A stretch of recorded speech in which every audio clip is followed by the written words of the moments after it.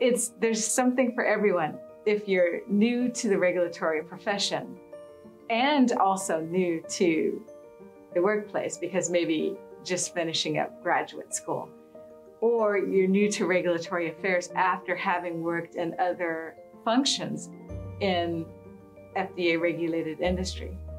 If you're a seasoned professional in regulatory affairs, maybe in a specific area, maybe in multiple areas, there's still something that the Convergence has to offer, because it's the instruction in the form of presentations that are different topics, different levels, that you can get a global perspective.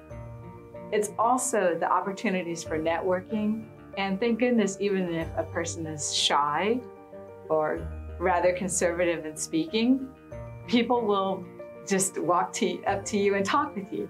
Or if they see your badge and it has a similar, I don't know, could be the little flags or banners that people add to their badge, or it could be the company they work for, and that person knows someone from that company, they'll just walk up to you and say, hey, do you know so-and-so? Or I also, there's one that said I have sore feet. I also have sore feet. People have this opportunity for discussions between sessions.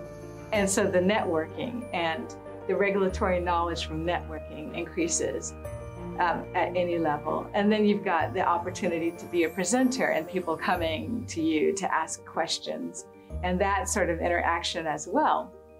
And of course, the social events that are planned.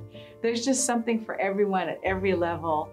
And you definitely can come away from that with a wealth of knowledge and also some long-term friends and definitely some great colleagues.